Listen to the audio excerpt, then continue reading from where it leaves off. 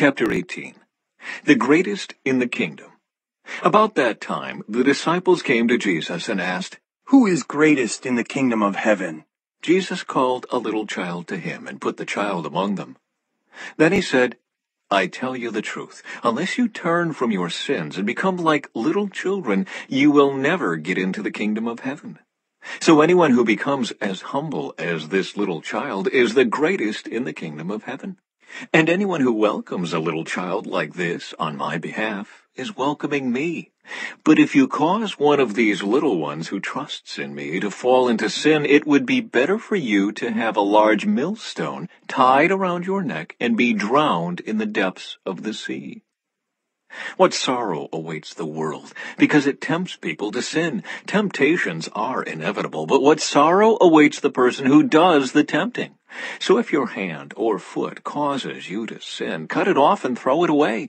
It's better to enter eternal life with only one hand or one foot than to be thrown into eternal fire with both of your hands and feet. And if your eye causes you to sin, gouge it out and throw it away. It's better to enter eternal life with only one eye than to have two eyes and be thrown into the fire of hell. Beware that you don't look down on any of these little ones, for I tell you that in heaven their angels are always in the presence of my heavenly Father.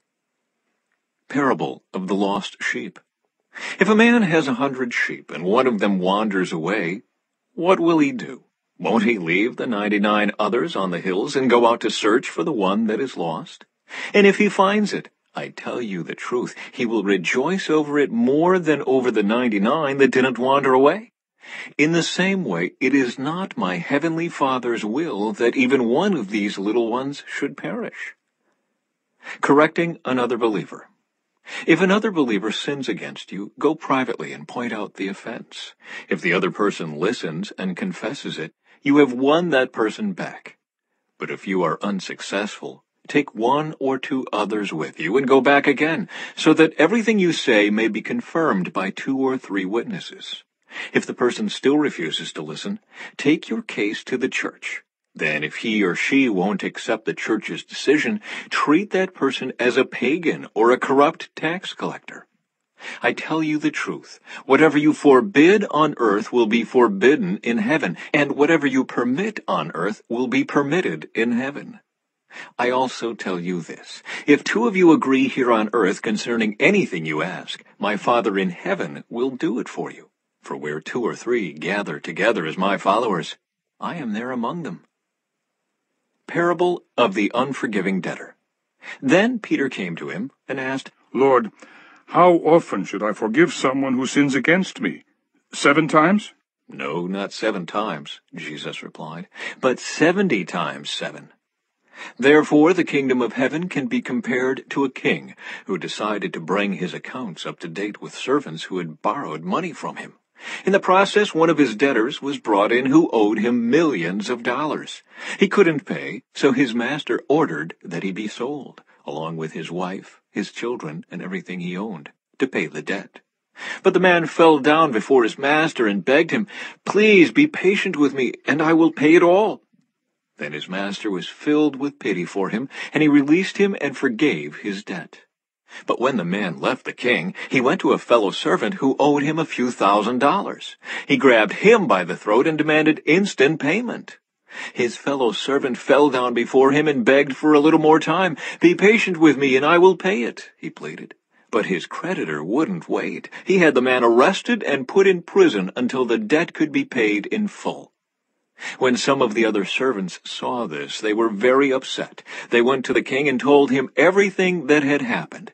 Then the king called in the man he had forgiven and said, You evil servant, I forgave you that tremendous debt because you pleaded with me. Shouldn't you have mercy on your fellow servant, just as I had mercy on you? Then the angry king sent the man to prison to be tortured until he had paid his entire debt. That's what my heavenly Father will do to you if you refuse to forgive your brothers and sisters from your heart.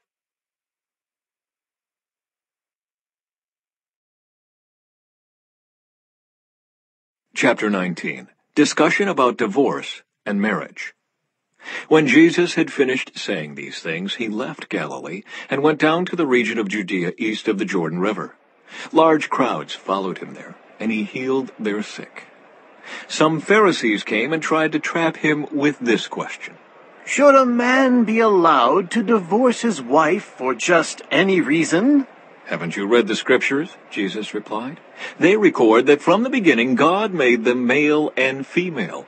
And he said, this explains why a man leaves his father and mother and is joined to his wife, and the two are united into one. Since they are no longer two but one, let no one split apart what God has joined together. Then why did Moses say in the law that a man could give his wife a written notice of divorce and send her away? They asked. Jesus replied, Moses permitted divorce only as a concession to your hard hearts, but it was not what God had originally intended. And I tell you this, whoever divorces his wife and marries someone else commits adultery, unless his wife has been unfaithful. Jesus' disciples then said to him, If this is the case, it is better not to marry. Not everyone can accept this statement, Jesus said. Only those whom God helps. Some are born as eunuchs, some have been made eunuchs by others, and some choose not to marry for the sake of the kingdom of heaven. Let anyone accept this who can. Jesus blesses the children. One day some parents brought their children to Jesus so he could lay his hands on them and pray for them. But the disciples scolded the parents for bothering him. But Jesus said, Let the children come to me. Don't stop them, for the kingdom of heaven belongs to those who are like these children. And he placed his hands on their heads and blessed them before he left. The rich man. Someone came to Jesus with this question. Teacher, what good deed must I do to have eternal life? Why ask me about what is good? Jesus replied. There is only one who is good. But to answer your question, if you want to receive eternal life, keep the commandments. Which ones? The man asked.